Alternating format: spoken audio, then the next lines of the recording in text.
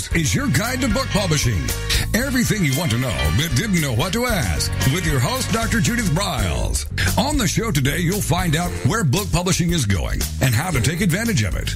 How to identify and avoid publishing predators. What opportunities are emerging as the book trade evolves in new forms. How to avoid losing money and much, much more. Join us now as a variety of publishing pros will deliver insights and strategies to take the author to the next level of publishing. It's your guide to book publishing. Everything you want to know but didn't know what to ask. Brought to you by Author U and the Book Shepherd. And now, here's your host, Dr. Judith Briles. Well, it's hard to believe we're in a brand new year. Once again, 2015, or I should say 2015.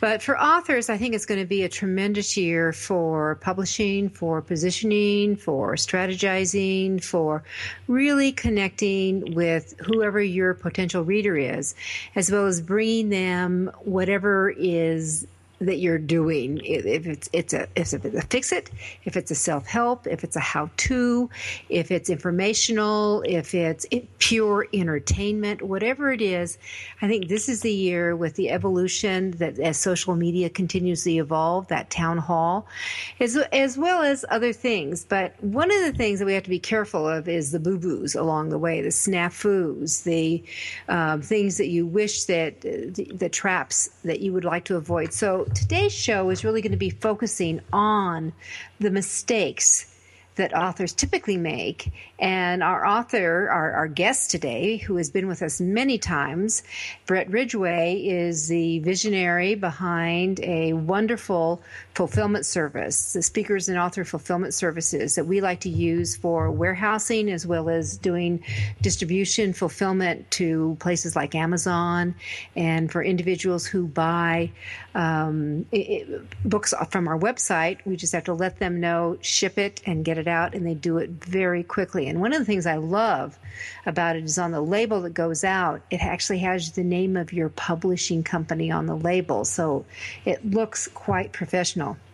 So Bret Ridgway is with us today. He's the co-author of Mistakes Authors Make. So we're going to learn how to avoid, I don't know if we're going to get through all 50 of them, but certainly the biggest mistakes that authors consistently make, especially the newbie authors, although people come back to that. And you know, the old timers make them too. But these are some of the steps that we're going to dive into during this hour to be successful as an author. So with that, Bret, hi, welcome back.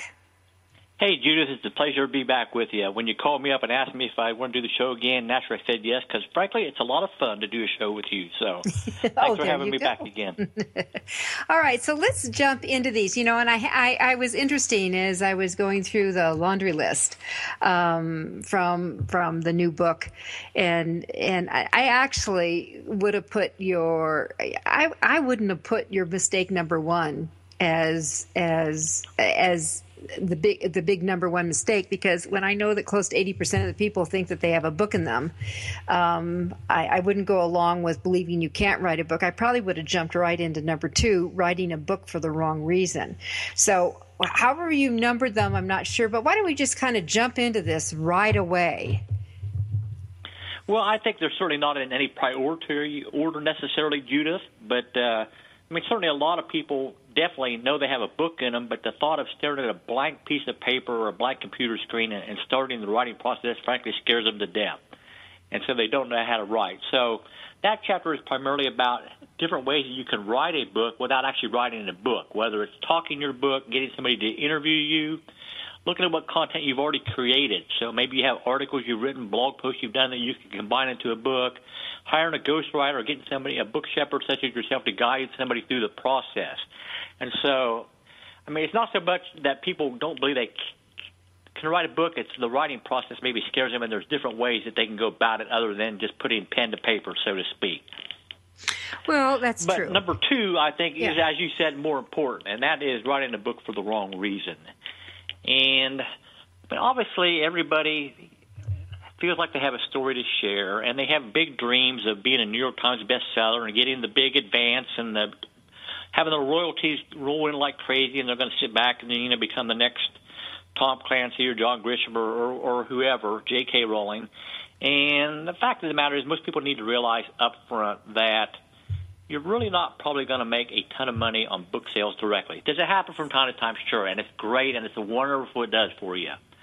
But if you write the book with the thought of, hey, I'm going to become a best-selling author and I'm going to make tons of money in royalties, then you're probably writing the book for the wrong reason because, as you know, Judith, the real money in a book is using it as a lead generation device, and the money's in the back end. It's in the things beyond the book that you and I have talked about in the past that you're going to create that are higher ticket items and get people into your circle at a deeper level than just your book can't. Well, and that's true. I think that, going through the list, it's beside writing for the book for the wrong reason, and which couples in with your third mistake is no real understanding of your target market. I have said so many times that authors, when we ask them, well, who's your book for? And they say, oh, it's for everybody. And I want to gag when that comes out of their mouths, because books are never for everybody. I mean, I have no problem saying they are never for everybody. That's typically the quickest route to a unsuccessful book is to think you're writing for everybody, because then you can't really target your marketing appropriately and really reach the people that might really resonate with the particular messages you're wanting to share. So, I mean, when you're looking at, developing a book, certainly you've got to realize that, as we said, the money's in the back end, but most people, frankly, don't give much thought up front, Judith, as to what the end game of their book is. It's like, hey, I got these thoughts in my head, I want to get them down on paper, and I throw the book out there without really thinking about that back end in advance. And you've really got to, if you're going to use your book as a lead generation device, as the entree into your funnel, then you've got to have those back end pieces into place when your book comes out, not an after the thought fact you're going to do later on down the road, because if you got readers and you can get them to consume your book, then they're going to be great candidates to buy other products and services from you. Well, if you don't have those available for the market yet, then you're just wasting time and money. So you might make a few book sales, but you're not going to convert them into anything that will establish a deeper relationship with them other than your book. So you've got to resist the urge to, I've got my book done, I've got to throw it out in the marketplace. You got to resist doing that until you have those back-end items in place where you can really convert them to a deeper relationship with you. Mm-hmm. And supplying stuff. I mean, there's so many little goodies. I mean, you've already kind of opened that window, other products. As soon as you said that, other products, that a lot of times authors, they just think it's just one. Number one, they think there's only one book. And that is another mistake, thinking that you only have one book, because my experience has shown with every author I've worked with, more books are bred. They just have some kind of little stepchildren that come out. Isn't that funny how that works? I mean, when I wrote my first book several years ago, it was about back-of-the-room sales for live events. And it's like, well, I've basically taken everything I know and put it into a book. Well, I'm done. And exactly. Realize, well, I can write about this, and I can write about that. Maybe we can do this. And then pretty soon you have more book ideas than you know what to do with. So, I mean, you've written how many now? 30, 35? So 31, and I have 4 more in process. Gee. And those 4 are spin-offs of the last book. Now, the thing is, do you go back? Do you go back? Am I going to write the books that my very first book, which was called The Woman's Guide to Financial Savvy, and it did very well. Am I going to go back and write that? No, because that's not who I am now. I'm not going to put the energy and the work into creating and building. I'm not out there doing that. And the books before I just, started just consulting and being the book shepherd to so many people, which I went full time in that. In 2007, I'd always done a little bit sprinkling of that, but in 2007, I just said, that's it, I'm done. I don't want to travel on the road anymore. It was no longer fun to be in 12 different states in 1 month. I'd had it.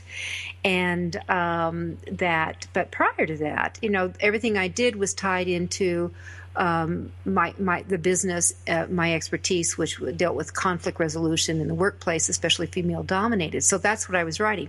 Would I write a book now on that? No, I wouldn't. It's not where my heart is.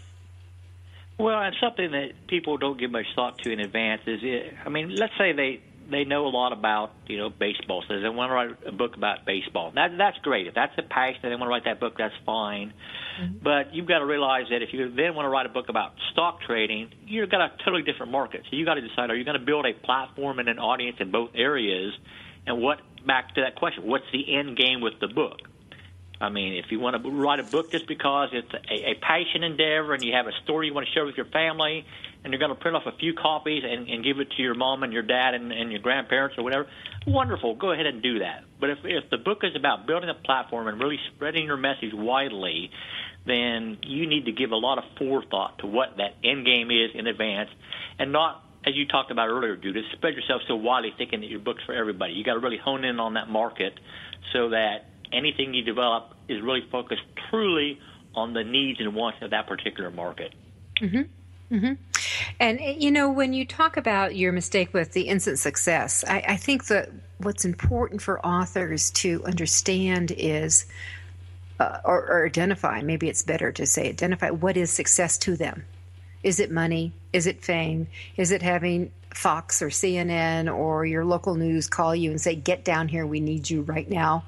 Is it having buku bucks flow into your account? What is success? And obviously that's going to vary from person to person. And as Sure. you said, you got to decide yourself what success means to you. But as we all know that, most authors, when they develop a book, they expect it to just take off like in a whirlwind and become an instant international bestseller, and then fame and fortune is going to follow along quickly. Not realizing that most overnight successes are, 10, 20 years in the making, and then finally they either build up enough momentum or hit a tipping point or whatever it may be where now they're a celebrity. Now they're well known. Now their book's a big seller because they have done all that work ahead of time. And so it just doesn't happen overnight for most people. If it does for you, wonderful, fantastic, congratulations. but it's rare. And so you got to continually put the blocks in place to build that business so that you become that, 10-year overnight success. All right. Yeah. And with that, we're going to be right back. We're going to talk about some of the business of your book as well as writing your book mistakes to avoid. This is Judith Briles. It's Author You, your guide to book publishing.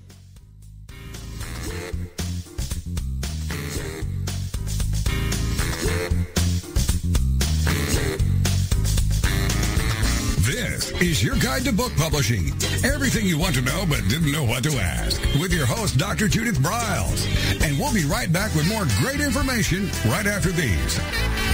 Many of us have dreamed of writing a book. Some of us even have. Then the hard work starts. You'll need an editor. Who will design the cover or typeset the pages? Who will format the ebook? If you're a business owner, consultant, or coach with a serious message and expertise to share, the team of experts at 1106 Design can guide you through the maze. They've helped more than 1,000 authors create top-quality books and avoid the not-so-reputable self-publishing companies. Learn more at 1106design.com. Then call Michelle at 602-866-3226. 1106 Design.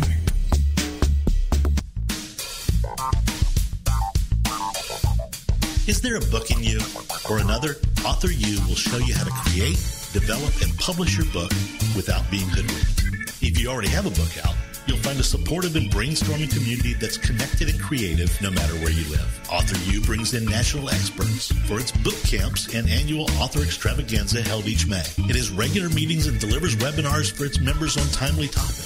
Through Author U's extensive network, members enjoy exclusive benefits, including significant discounts for a variety of services necessary to publishing. The Resource, its online book publishing news magazine, is content-heavy and it's free. If you want to create a book that has pizzazz, punch, and panache, Author U is for you.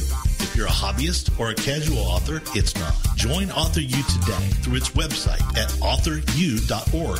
Follow Author U on Twitter at Author U and on Facebook at Author U, where timely author and publishing tips and articles are posted daily. Author U, where the author goes to become seriously successful.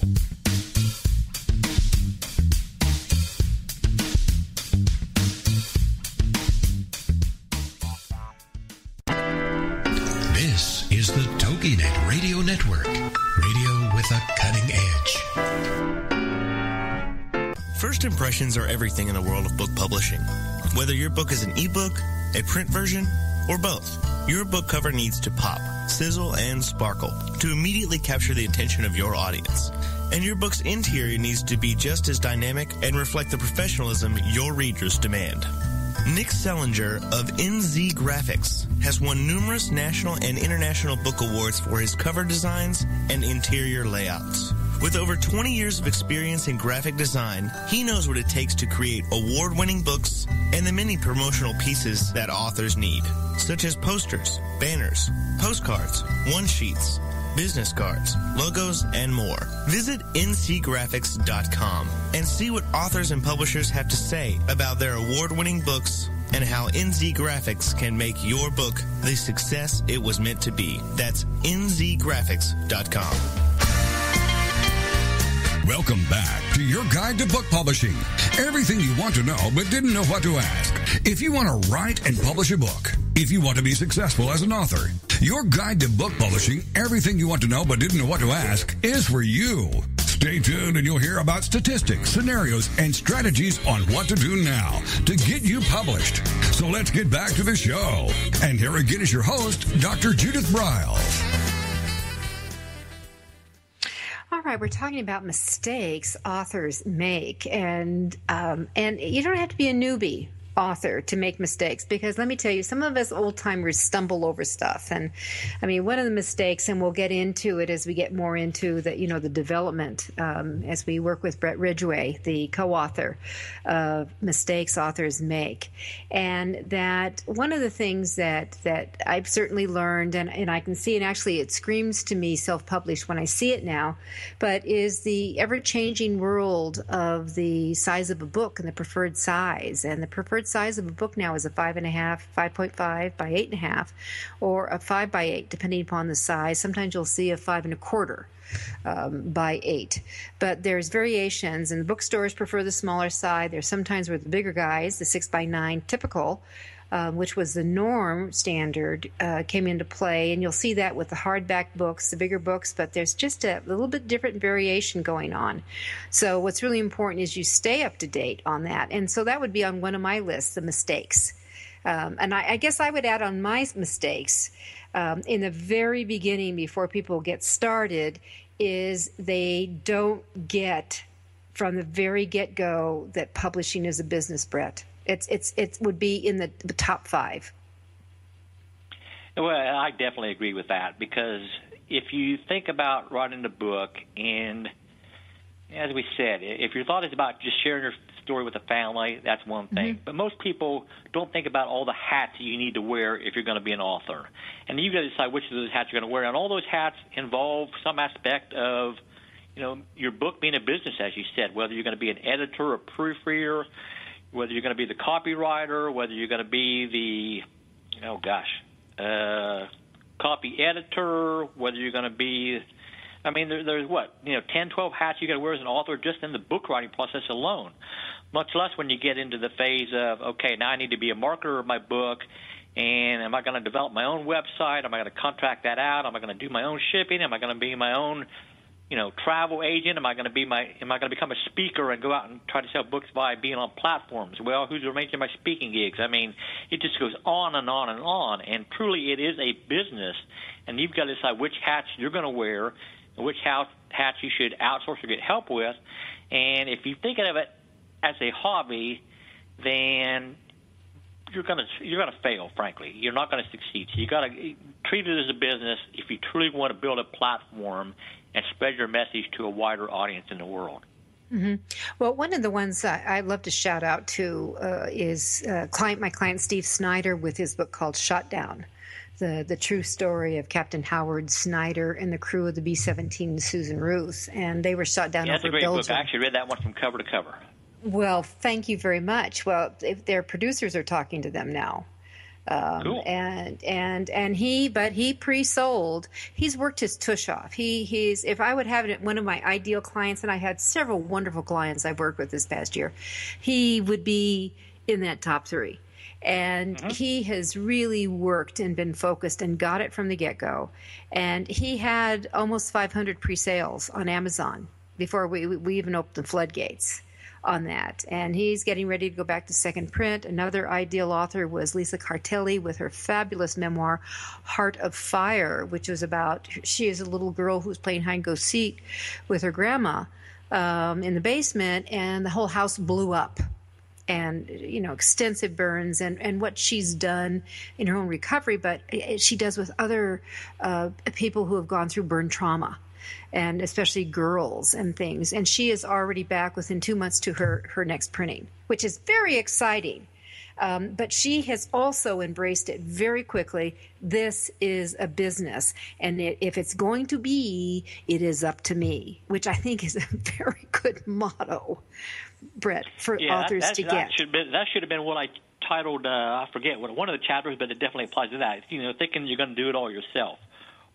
Because certainly most of it's going to fall on you, and if you expect other people to go out there and do all your marketing for you, it really ain't going to happen. You got to be the one driving the cart. You got to be the one piloting the engine, and they've done a great job on that, and they're showing the success as a result of it, obviously.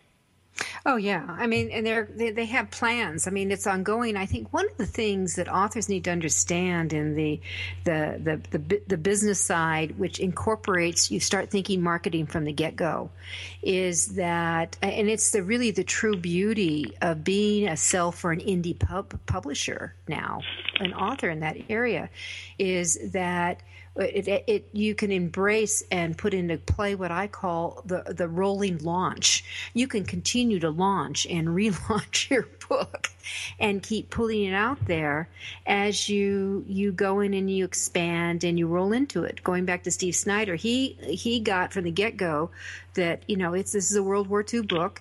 There are people who are very interested in military-related history.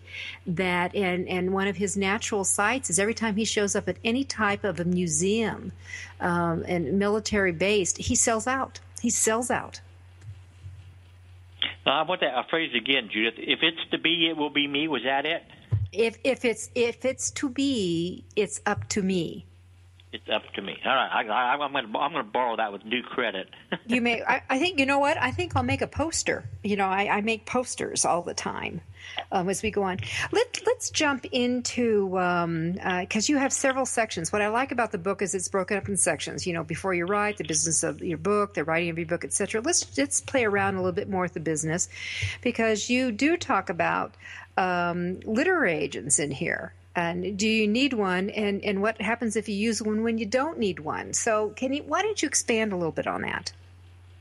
Well, certainly one of the things as an author you've got to decide is how you're going to get the message about your book out to the world. I mean, if you want to sell it to a traditional publisher, then as you know, Judith, most of them, frankly, just want to deal with literary agents. And your ability to go to them directly is challenging at best. And so if you're traditional publishing, you may be forced to find a literary agent because that's the only way that the big publishers are even going to listen to you. Now, if you decide you want to self-publish, then you don't need a literary agent. Why go giving them a cut of your money because they're going to do nothing for you under that scenario? So you've got to give a lot of thought in advance to: do you want to self-publish? Do you want a traditional publish? Do you want a hybrid publish? Do you want a vanity publish? And all of them have their pros and their cons. There's not necessarily a right answer. You've got to decide what fits you. But in certain worlds, just the way it's been structured over time is the way you reach those people is via literary agents. And so if that's the route you choose to go, then that's the parameters that you need to work within. And, I frankly, you know a lot more about this than I do, Judith. I've never worked with a literary agent. I know some of them. But, what do you see as the pros and cons in this arena? I'd love your 2 cents on this. Well, I've been represented by some of the best, like William Morris on that. And I have to say that William Morris got me into the worst contract I've ever been in my life. Well, actually, I got myself into a bad contract, too, when I did it myself. But they have, it has been a nightmare for me, and it's still out there. And I remember going to them saying, for God's sakes, get me out of this. And or no, what they said to me is, these people are crooks. And I said, no fooling. And I said, get me out of this mill. And he says, well, if you decide to sue, we certainly will support you and testify for you. And I said, oh, for God's sakes. And then I knew that I would probably be getting a divorce from them. So that I think that if you've got a good literary agent, a literary agent should be, number one, bring more to the party and the table than what you can do, and they should be in there to protect you. You don't want one just going to check off this and boilerplate it and pick up your 15% or whatever the percentage is that they're taking in today's in that area. So you want someone who will really go through it and look for it. You want to make sure that your literary agent has in a reversion of rights clause, which has been taken out almost of every contract I've seen in the last couple of years. And the reversion of rights used to be is that, the book's basically out of print and, it's been lovely, but, it's over and you have the rights back of your book. Well, today's publisher doesn't do that anymore. And a good literary agent should make sure that that's in there. And I would put in that in the clause that if the book doesn't sell more than 500 or 300 copies, print within a year, you have the right to get it back. And an agent should be going through and on your behalf to protect you. They're not working for the publisher. So and it's also, I think, really good for an agent is they get to be the bad guy. It allows you to be the good guy. So if you're upset or feeling pissy about something, you let that agent know and they get to harangue the publisher or the editor and you stay out of the fray. I think that's one of the most important things that they have into play. If it doesn't work, Bret, I think you have to get out of it. Well, I know with the advent of all the new print-on-demand technologies over the last few years, a lot of publishers, quote, in their mind, never take your book out of print because they can go print on demand or whatever. So how do you battle that particular argument from these publishers? That's what I would put in, that it's out. If it only sells 300 copies in a year, for example, in the old days that book would have been considered dead. If it only sells 300 copies, that you have the right, and it's not mutually agreed. Don't sign a contract that says mutually agreed. What's that about? And then you have the right to pull it back. Otherwise, they keep you there in perpetuity, and I don't want to see that happen. We're going to have more. Bret Ridgway is my guest. We're talking about mistakes authors make. It's Author You, your guide to book publishing.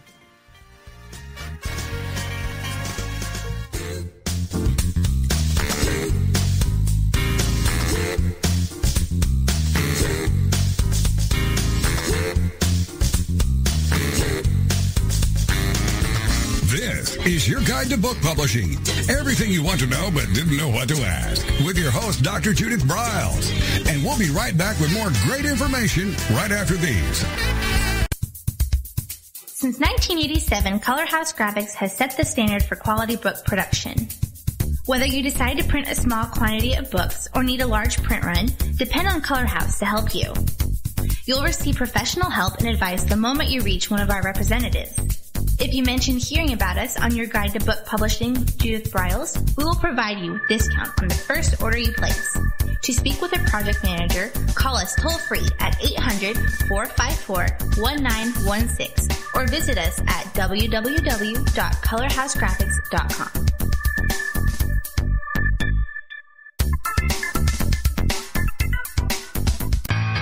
This is the TogiNet Radio Network, radio with a cutting edge.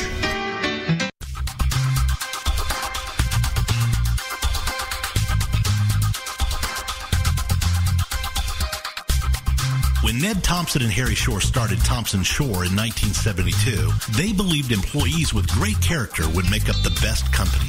They were right. They hired people who were not only experts in bookmaking, but who were obsessed with quality and delivering exceptional customer service. Almost 40 years later, Thompson Shore remains a 100% employee-owned company. Ned and Harry knew that successful customer projects are a direct result of empowered employees. We specialize in all books for large and small publishers. Creating beautiful and well-made books, we're dedicated to pleasing our customers by making the experience a good one from start to finish. The personal touch we have with our customers allows us to be innovative in solving their most difficult challenges. Our platform also ensures that we can remain flexible to meet our customers' unique needs and expectations. Our marketing kit can create buzz for your title, enhancing the promotion of your book during infancy. When you need to test the market to gauge your future sales, we can provide digitally printed books that will transition seamlessly into a larger offset run. From ebook to hard copy to delivery, our skillful customer service teams are at the ready to answer your most pressing question. At Thompson Shore, we know that making the highest quality books requires more than just best technologies. It requires superior customer service, professionalism to the trade, and commitment to environmental and social values. With these standards of excellence in place, you can be sure that we will always help you put your best book forward.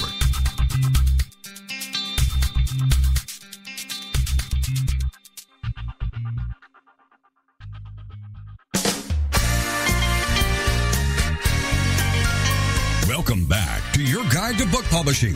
Everything you want to know but didn't know what to ask. Coming up, you'll hear more about statistics, scenarios, and strategies on what to do now to get you published. So let's get back to the show. And here again is your host, Dr. Judith Briles. Wowzer, I've got to make this announcement before we jump into this again. But, we are just a week away from the closeout on the Draft a Dream book competition, and 4 amazing authors are going to get close to a $10,000 package. They're not going to be sold anything else. It's just they're going to get an editor, they're going to get a cover designer, they're going to get an interior designer, they're going to get they've got global distribution from Ingram, which is fabulous. They're getting their ebooks done, they're getting a full pitch spiel to all the libraries in the country, they're going to get a couple hours with me, they're going to be able to attend the Author U Extravaganza May 7th through 9th. And there's so much more. 4 people are going to walk away with that. Why not you? If you go to authoru.org, just click on the icon that says the Draft a Dream Book Competition and get registered pronto. And we don't need to see, it's not a finished book. It's your draft. And who are your judges?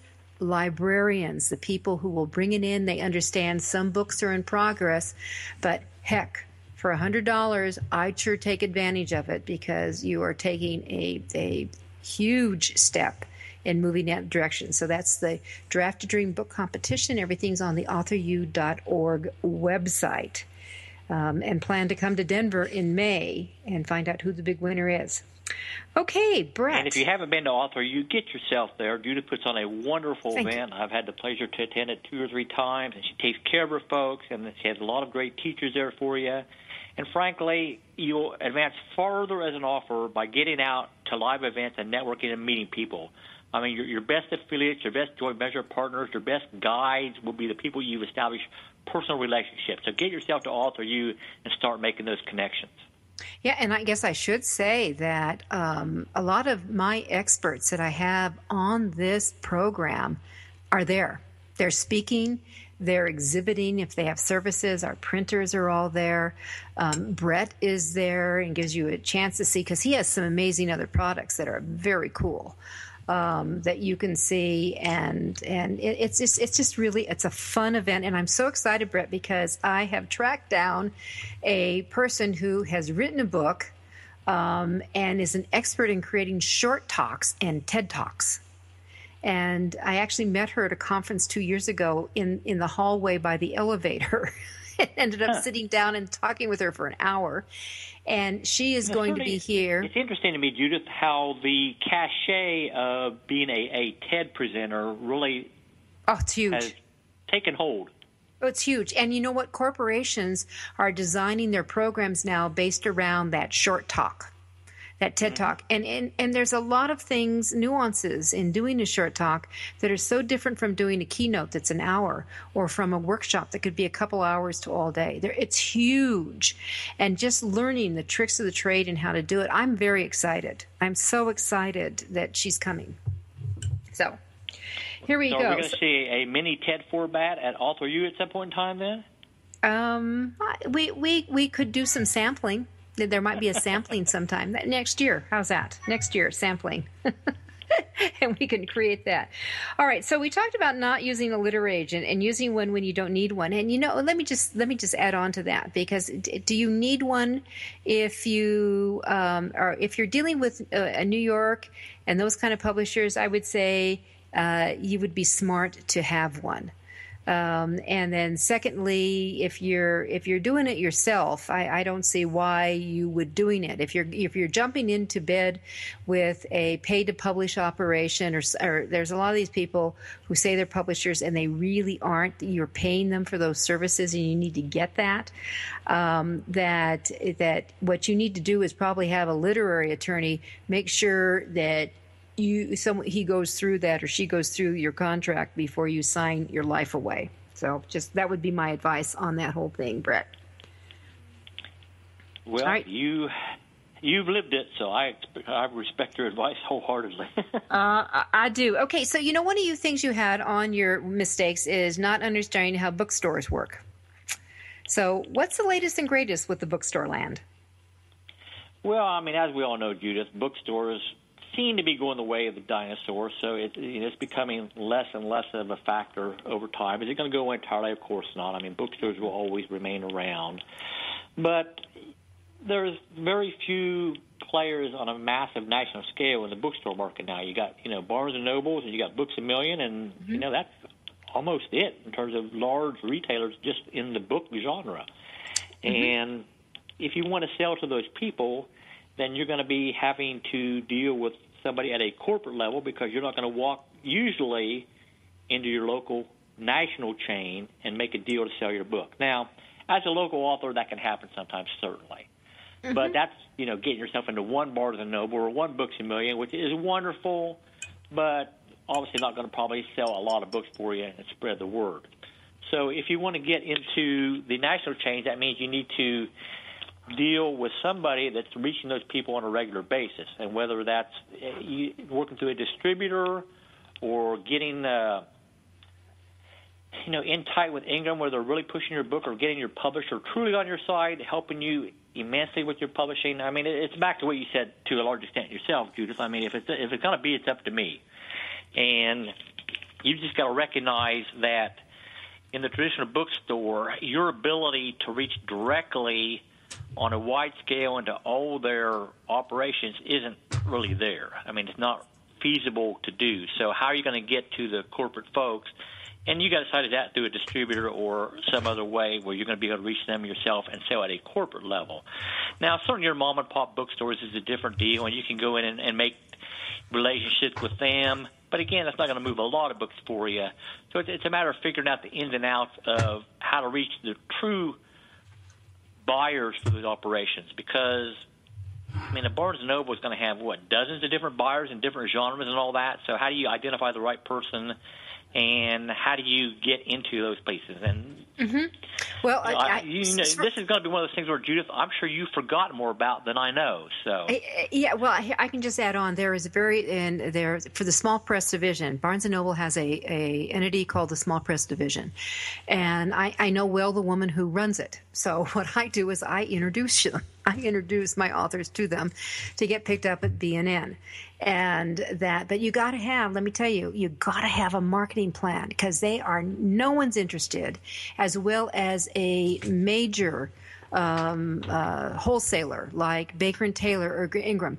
They are not interested in you unless you have a game plan to get people to get their tushes into the bookstore and buy your book. And if you can't verbalize that in writing, that this is what you're going to do, blah, blah, blah, blah, they're going to go pass. I'm just going to tell you it's going to happen. The second thing is for a major chain like Books A Million, Barnes & Noble, that you do have to have that national wholesaler distributor there that a bookstore can contact. And they're going to demand the same thing. So you need to know that indie bookstores are a little bit different, and they're a little bit more flexible.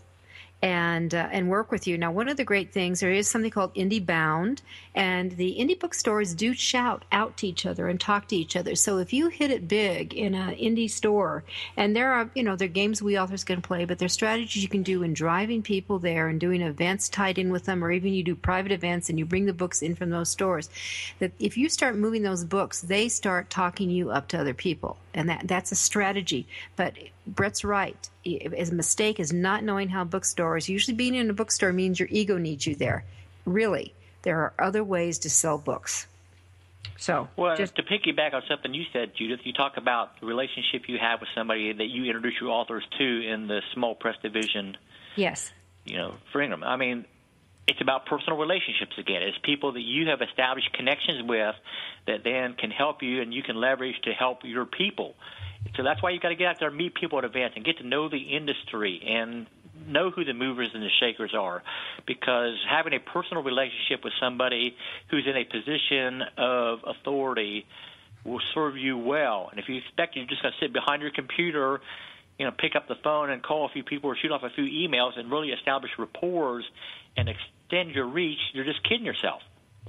Exactly. That's so true. It is, and that's why I'm going to go back to what you said as we started this segment, that coming to authoru.org, the extravaganza, May 7th through 9th this year, you want to be there because a lot of those people can make it happen, because guess who's going to, Ingram will be there. They're one of our sponsors this year. They will be there. Wouldn't you just love to talk to the direct manager of it? I would. So, well, there's a connection I'll be looking to make when I'm in Denver this summer. Hot spit, huh? Okay. All right. You have some things. I'm jumping around here, but you have in your section on writing your book, I have to tell you, I love mistake number 20, and it is writing a crappy book. So, Bret, add to that. What were you thinking? Well, I mean, one of the things that I think people do is they just, what's the word I'm looking for? A brain dump, or there's no real thought as to how to structure your information to truly benefit the end reader. And so you just throw anything down in any order, don't edit it, don't clean it up, don't make the layout look nice. I mean, there's so many little things that, frankly, make your book not consumable. And your book is all about readability / consumption. And so you've got to think in advance when you're writing that book, what am I going to do to have people most easily read my book? Because as we talked about, if you have back-end products and services that your book is designed to lead people to, well, if they won't even read your book because it's a piece of crap, then your chances of selling them other things is disappears entirely. I mean, you want to put out a good book. It doesn't need to be perfect, obviously. But I've been involved with projects for people where, for example, we had one person who insisted on dotting every I and crossing every T 16 times.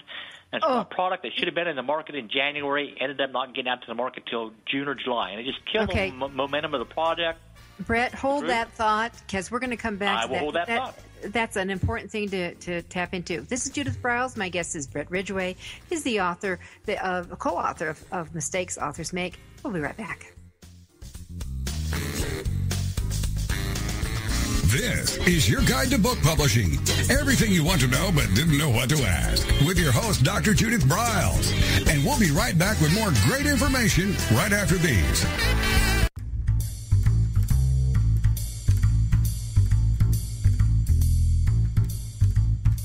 The book shepherding concept is simple. The publishing world is changing, and so must you. You need an experienced shepherd and a guide to partner with you as you create, strategize, develop, publish, and achieve your publishing goals. You can't do it alone without paying the price. You can spend your money creating a book that turns out to be so-so, or you can create a book that looks and feels classy, builds your brand, and is a financial success, a bestseller. It's your choice. You choose. You need the book shepherd. Publishing is riddled with obstacles, sometimes nightmares for the author. You don't need problems. You want solutions. Dr. Judith Briles will shepherd you through the maze and the chaos. At times, she's had to step in and rescue a book that has been sabotaged by a publisher or by a publishing service provider, or sometimes even the author themselves. Judith Briles is the book shepherd if you want to create a book with no regrets. Give her a call today, 303 303-885-2207. That's 303-885-2207. Or email her at judith@briles.com. By the way, Briles is spelled B-R-I-L-E-S. Follow Judith on Twitter at My Book Shepherd and on Facebook at The Book Shepherd.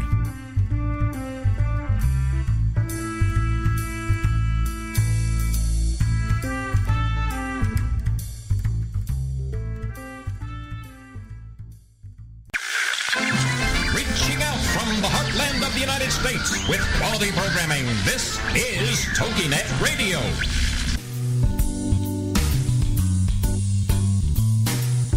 At Total Printing Systems, customer service is our priority. We are located in Southern Illinois.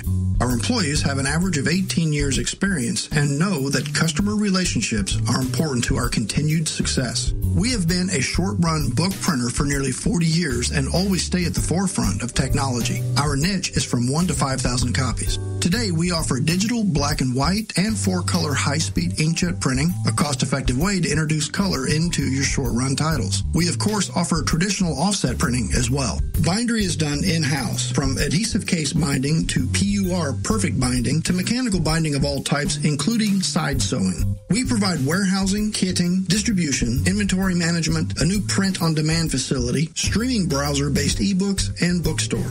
Call us at 1-800-465-5200 for a quote on your next book project. You can also visit our website at www.tps1.com.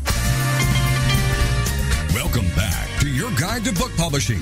Everything you want to know but didn't know what to ask.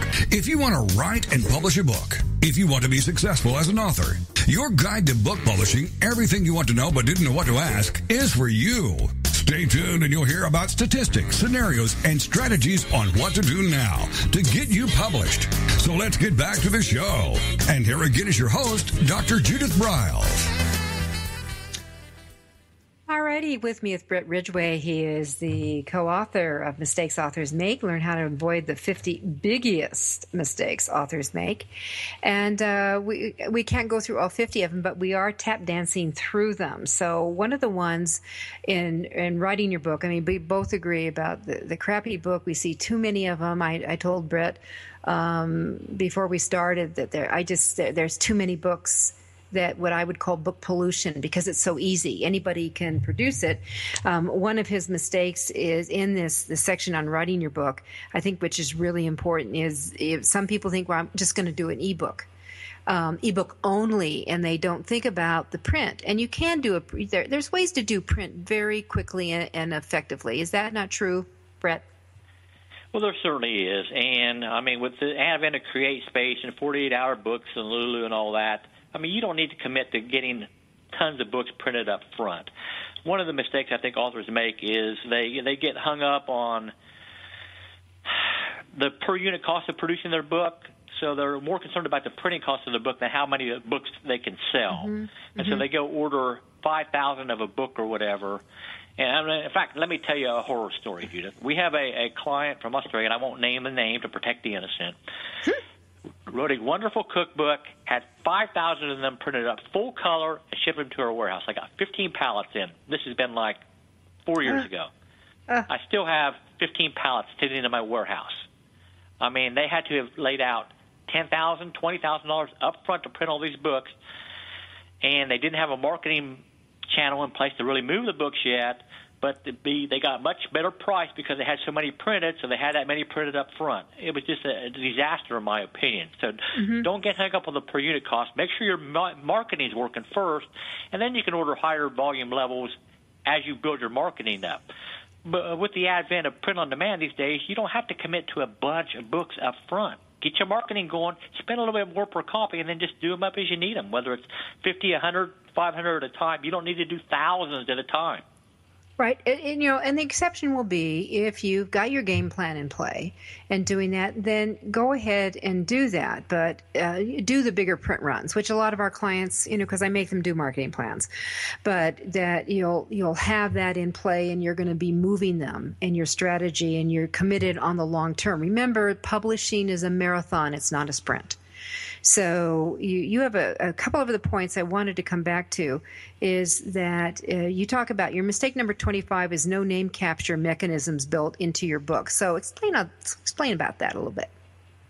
Well, when somebody buys your book, Judith, on Amazon or even in your local bookstore, do they pick up the phone and call you and tell you that Joe Blow bought your book? Well, of course they don't. So if you are using your book as a front-end product to hopefully sell them additional products and or services, how are you going to drive them from that book to you?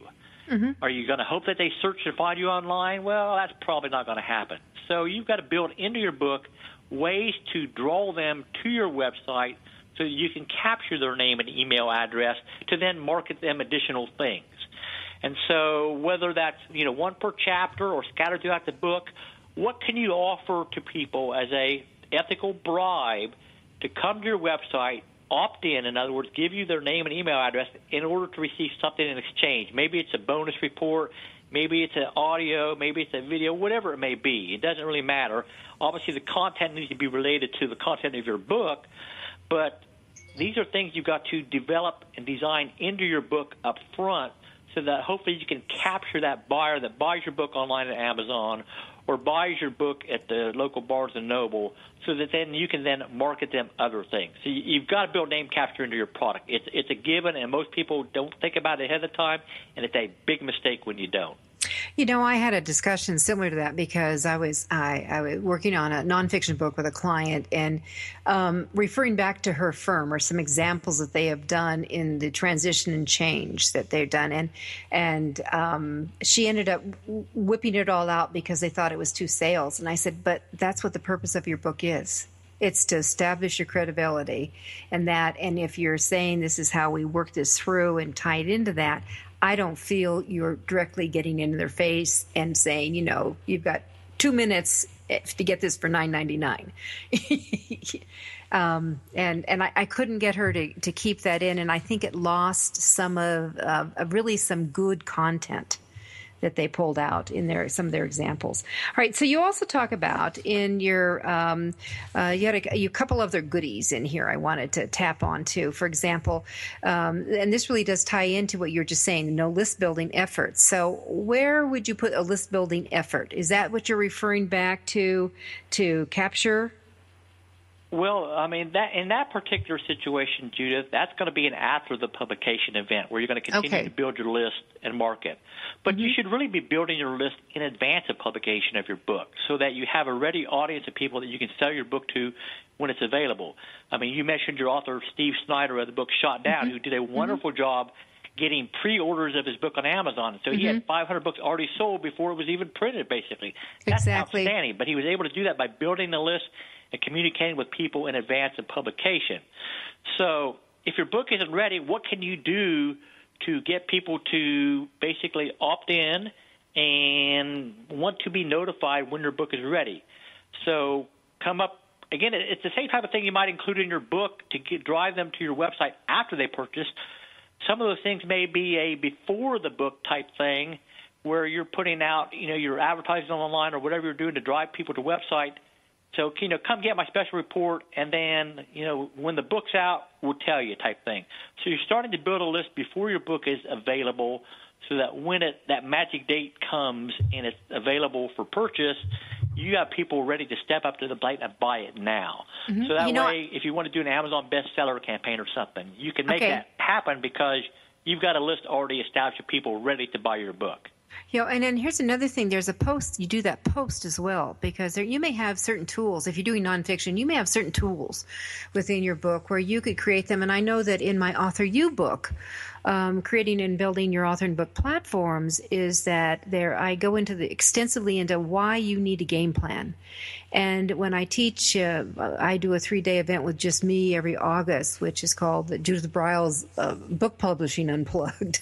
And we have that, and I have big 4x2 maps. I mean, literally that they duct tape up onto the walls that they work on during those 3 days.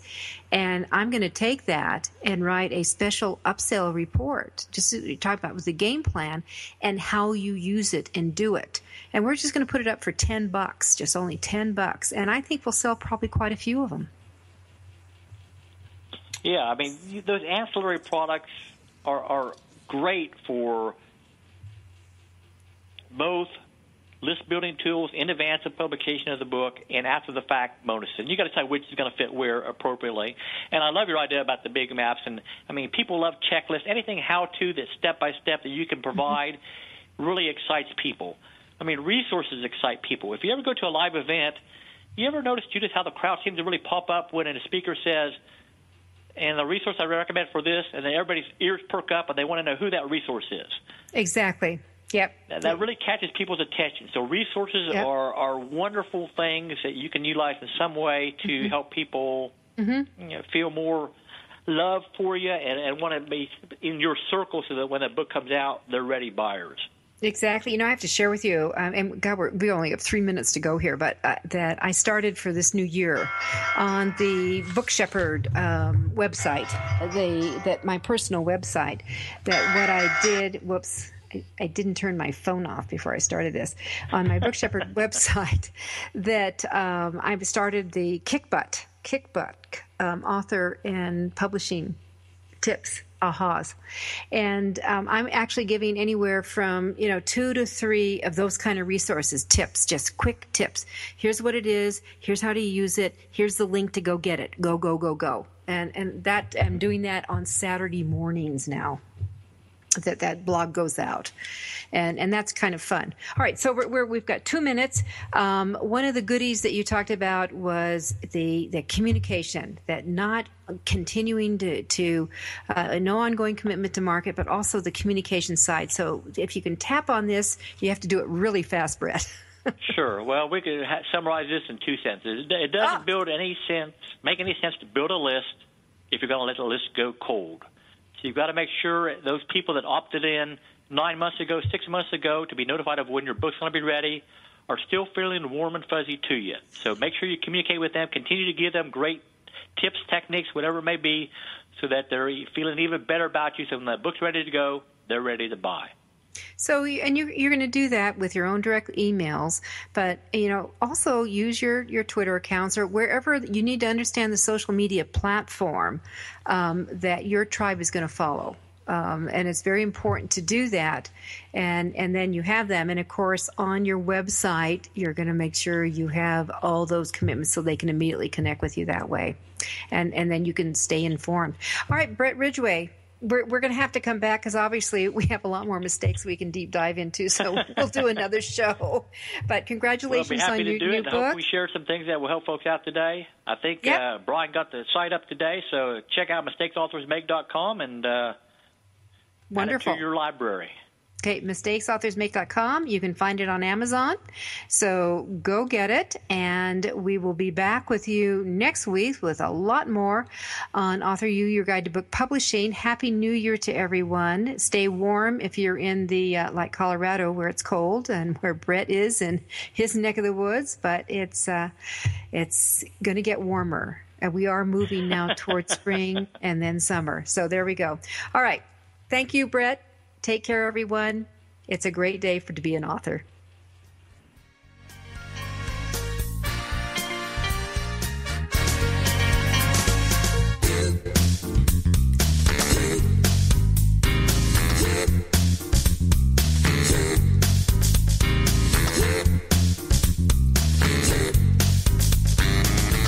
Thank you for being a part of Your Guide to Book Publishing. Everything you want to know but didn't know what to ask. With your host, Dr. Judith Briles.